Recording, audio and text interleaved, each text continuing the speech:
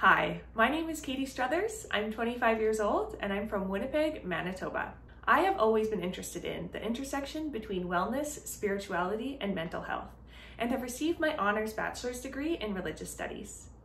I have offered my community meditation classes and healing practices for many years now, and I'm a newly registered yoga teacher. I consider myself a lifelong student and love to learn about new cultures and explore new places.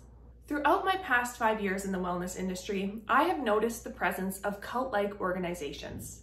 In response to this, I am developing a project called The Gut Check that aims to educate college-age students about the dangers of undue influence and psychological control.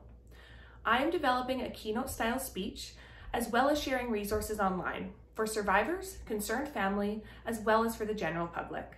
After spending a year working in long-term care during the COVID-19 pandemic, I fell in love with working in healthcare.